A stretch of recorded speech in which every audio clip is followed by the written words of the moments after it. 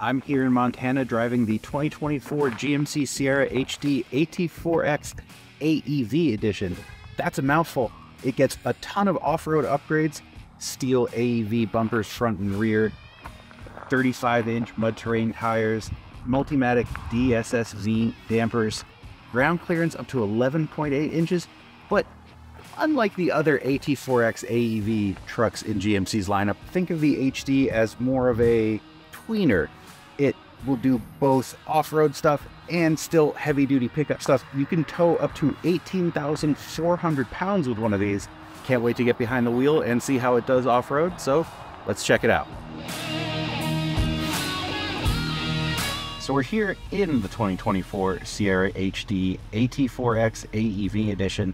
Got to do, in some ways it impresses, in other ways, this is just, it's too big of a truck. The trails we've been using have been cut for this truck and you're still getting very close to scrub on the sides. It's just a very, very large vehicle. Now, GMC knows this and they haven't positioned it as primarily an off-roader. It can do that, but still the key consideration for an HD truck is towing.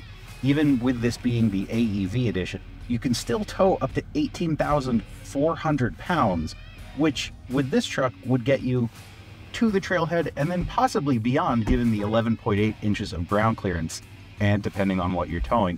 But overall, it's very, very comfortable inside. It's a little bit less comfortable when you're moving because, again, this is an HD truck, so the springs are very, very stiff to help you with towing and hauling.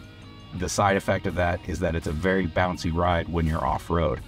Comfortable in this truck also means luxury, and GMC isn't the most luxurious truck. They're getting a lot closer to Ram. The surfaces here are all very nice, great leather. I have massaging seats. It's very weird to go off-roading while getting a massage, but it feels great. The tech is excellent. It's not quite as advanced as what we saw in, say, the Canyon or the light-duty Sierra 1500. Really only have normal and off-road mode. There's not a whole lot of differentiation there. The camera views are a little bit less advanced. There's no underbody camera. And again, that's because primarily you're going to be wanting to use this as a tow vehicle that looks really, really cool. That's the point of this truck. And you're going to pay for it too. You're looking at close to $90,000 for one of these new off the lot right now.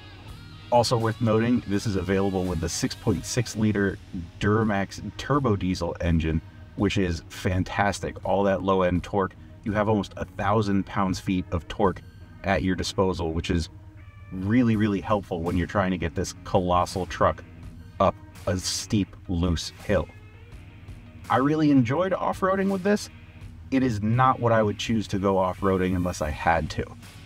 So we just got done off-roading in the Sierra HD AT4X AEV, and while it's very impressive at what it's capable of doing off-road for something of that size, it's just not my cup of tea. It's too big, a little bit too concerning, a little bit too hard to see over the front.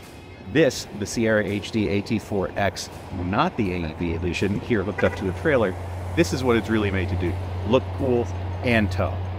For my full review of the Sierra HD AT4X AEV and the other AT4X models I've been driving, you can find them all on Cars.com. For all the latest pickup truck content, be sure to subscribe and turn on notifications so you don't miss anything. And if you enjoyed this video, go ahead and give us a like.